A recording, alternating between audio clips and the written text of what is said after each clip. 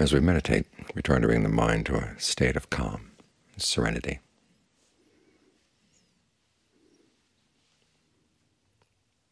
But you notice if you look at the Buddha's explanations for the factors for awakening, there are times when serenity is appropriate and times when it's not. The times when it's not doesn't mean that you're not going to try to aim there eventually. But if the mind is sluggish, if your body lacks energy, you first have to energize it. Then you calm it down. Otherwise, if you simply try to calm it down, you fall asleep. This may be one of the reasons why John Lee, when he begins his breath meditation instructions, tells you to breathe in and out deep and long, 3 times, 7 times, just to air out the body, air out the mind. Make sure you have enough energy before you start calming things down. This is also one of the reasons why rapture in the factors for awakening comes before serenity. Greatest sense of energy in the body, energy in the mind, so that when you calm things down, you can still be bright and alert, because we're looking for a state of concentration that is very alert.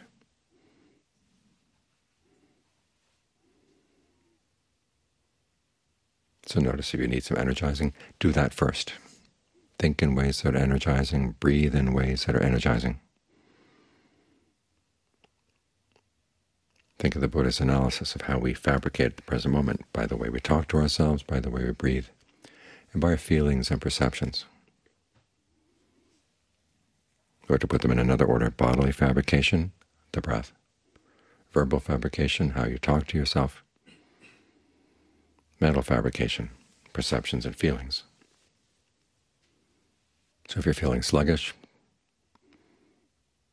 breathe in a way that's energizing, talk to yourself in a way that gives you some energy. This may be one of the reasons why the Forester Johns like to use images of going out into battle or working on a skill. To remind yourself you're not here just trying to have a moment of calm and relaxation. There's work to be done here.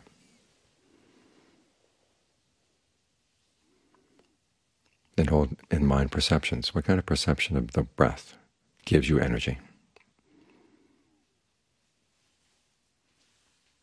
Hold that perception in mind. And do you get a sense of fullness or rapture? The word rapture here could also, the Pali word is piti, can also be translated as refreshment. Simply feeling refreshed by the way you breathe, by the way you're sitting here, by the way you're relating to your body.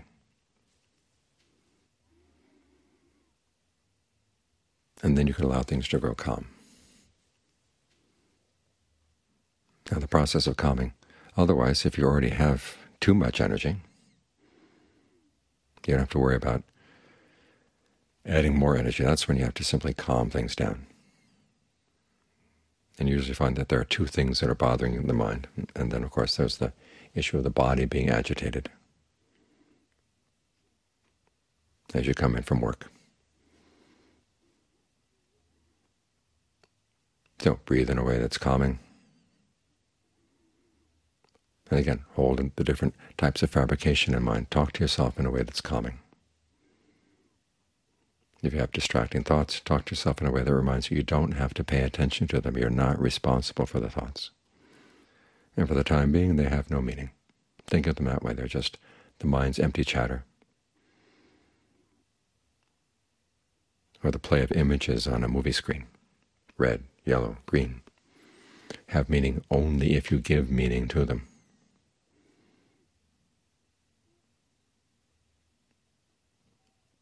If particular thoughts are really insistent, try to think in a way that counteracts them. The thoughts of lust, you can think about the unattractiveness of the body. Thoughts of anger, you can think about your own well-being and your need for goodwill to maintain your well-being. In other words, find an antidote And after things have calmed down a little bit, remind yourself that even though there may still be a little bit of chatter, and thoughts may be appearing here and there, you don't have to pay them any attention. You can breathe right through them. If you can locate the part of the body that's tensed up around a particular thought, try to breathe through that little pattern of tension. You can think of yourself as being a spider on a web. A thought appears in the left-hand corner. So you go over to the left-hand corner, breathe through it, then go back to your center. A thought appears, and it's related to some tension in the knee. Move your attention down to the knee. Breathe through that, then return to your center. And the effect of all this is to gain a sense of detachment from your thoughts. You're not so interested in what you're thinking. We spend so much of our time listening to our thoughts, trying to straighten them out if we don't like them, feeling that they're really important. The thought comes up and you ask yourself, what does this mean in terms of the world? What does this mean in terms of me? What does this show me about my psyche? All kinds of different ways you could get interested in your thinking. You have to learn how to unthink those ways, hold a new perception in mind. But the skill of getting the mind quiet is much more valuable than your ability to think right now. If you are going to be thinking, think about how to still the mind, bring the mind to calm, to serenity.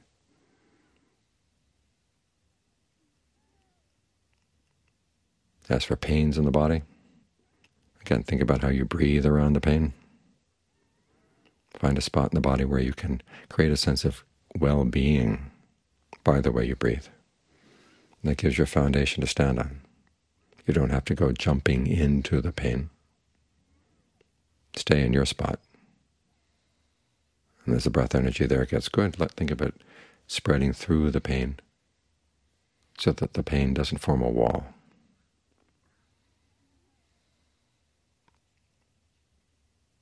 And then you can look at the perceptions you have around the pain. Ask yourself, is it one big, solid pain? Or is it made up of little moments of pain? You're trying to find a perception that's more calming, so the perception of little moments is more calming to the mind. And then if you think of the pain moments going away from you instead of coming at you, that is also more calming. You can also hold in mind the perception that the pain is one thing, the body is something else, your awareness is something else. After all, the body is composed of the four elements: earth, water, wind, fire, or solidity, coolness, warmth, energy. The pain is something else entirely from those four things. It may seem to be in the same space, but it's on a different level, different frequency.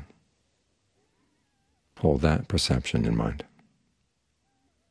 And then your awareness is something else.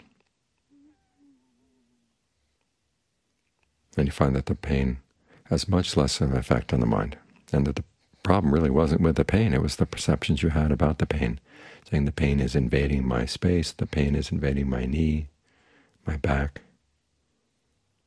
I'm being pained by it. It has a bad intention toward me. It's coming at me. Those perceptions stir up the mind. So we replace them with perceptions that are more calming.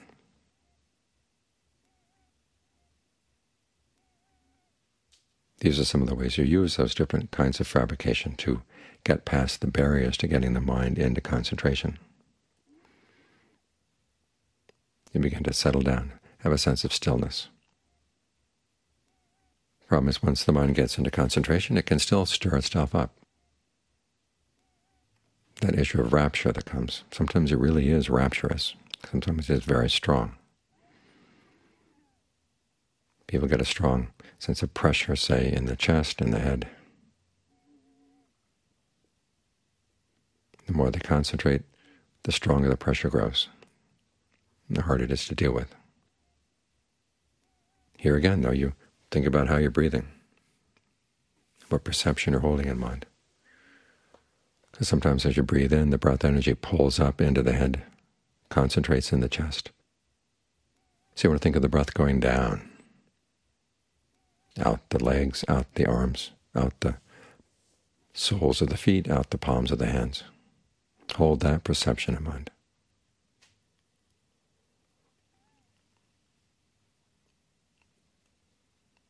And remind yourself there are many levels of breath energy in the body. If you're focusing on one that is energizing and becomes unpleasant, after you've opened up all the escape channels, and try to tune into a calmer energy in the same spot where there's the excited energy.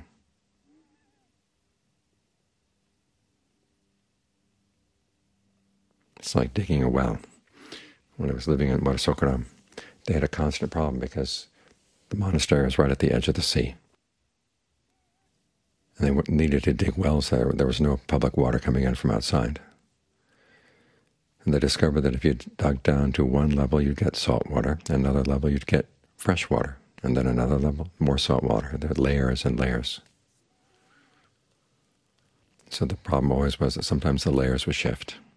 A well that had been bringing in fresh water suddenly would bring in salt water, so they had to dig a new well, get the right depth. You can hold that image in mind. Your body has many layers of breath energy. And so focus in on the layer that's appropriate right now. If you need a sense of refreshment and energizing, focus in on one that's energizing. If you need one that's more calming, try a level that's more calming. You can also ask yourself your perception about the body. If there's a feeling that the energy is bottled up in the body, that means you're perceiving a membrane that can hold it in. Try to hold a perception in mind that there is nothing that holds the energy in. It's more of an energy field. We can go out in and out of the body. It doesn't have to be contained here. And there's nothing pushing it against anything else. It can flow freely in, freely out through all the pores of the skin. And the sense of oppression can go away. There are some people who have trouble with feelings of rapture because they've had near-drowning experiences. They say that when you almost drown, there comes a point where there's a strong sense of fullness in the body. And the feelings of rapture can seem very much like that. That's where you hold in mind the perception. You're not surrounded by water, you're surrounded by air, you're surrounded by space. You're not going to suffocate, you're not going to drown.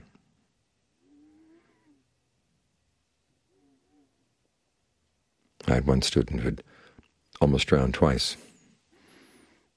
After a couple of years of meditation, she came to me and said, I've got to stop doing breath meditation. Every time I focus on the breath, I get this strong sense of fullness. And I said to her, a lot of people want that. She said, well, she didn't like it. And I asked her, have you had any near-drowning experiences? And she said, yes, twice. So work out a perception that allows you to remind yourself you're not surrounded by water. So she had an image of herself as being a peninsula surrounded by air. That helped her get over her fear of that sensation, calmed her down.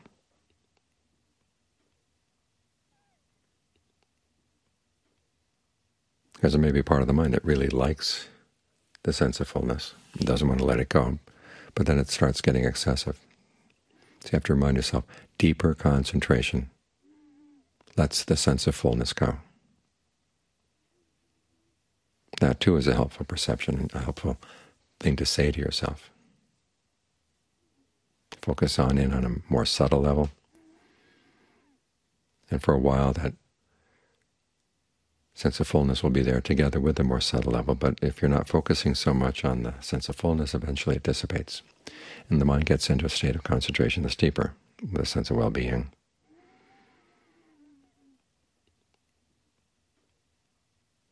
When you think of the breath energy connecting everywhere throughout the body,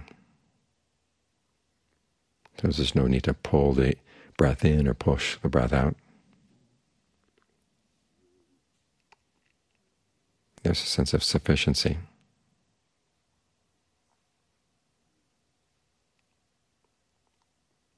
And it may happen that the breath stops. Don't be afraid of it stopping. If you need to breathe, you'll breathe. You're not suppressing it.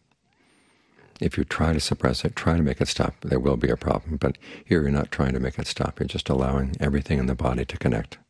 And the fact that everything is connected and wide open means that whatever energy needs you have are being met simply by having everything connected. And there's no felt need to breathe. That's why you have to remind yourself. And here again, talking to yourself, the perception you have will help you settle in there and feel at home rather than being threatened.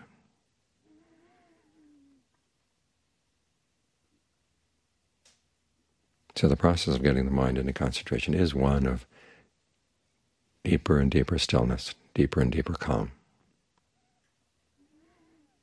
Sometimes it will happen simply on its own. The mind is ready to rest, and it rests. But you want to make sure that in resting you stay alert and awake. So you have to use some discernment in getting the state of serenity and the state of calm just right. Giving yourself more energy if you're coming to the meditation feeling sluggish or tired. Or if you're feeling frenetic, over energetic, wired, start in with a serenity right there, using the different types of fabrication. Breath, where the mind talks to itself, your perceptions, your feelings, to calm things down. And arriving at calm here, you're getting some important lessons in discernment. It's in this way that all the faculties, or the factors for awakening, come together. Each one provides an important part of the mix that gets the path just right.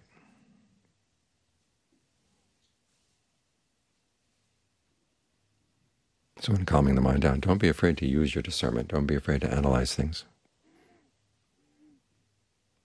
In fact, your ability to analyze things means that you'll be able to deal with times when the mind has trouble settling down.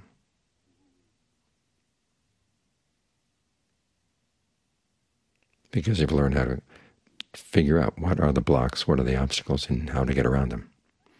And John Fung noticed that there were two types of people: those who found that getting the mind quiet was really easy, and those who didn't. And he said that people who didn't think enough and the people who thought too much. The problem with the people who don't think enough, even though they find that it's easy to get the mind still, is that when they do run into problems, they don't know what to do. The problem with the people who think too much is that they get discouraged. They wonder, am my mind ever going to settle down? But if they stick with it and use these different types of fabrication, understand how the mind is shaped by them, how the body or a sense of the body is shaped by them, then the meditation becomes a real skill. You find that you can meditate in more and more difficult environments and deal with problems in the body, problems in the mind as they come up, because you got the key to figuring them out.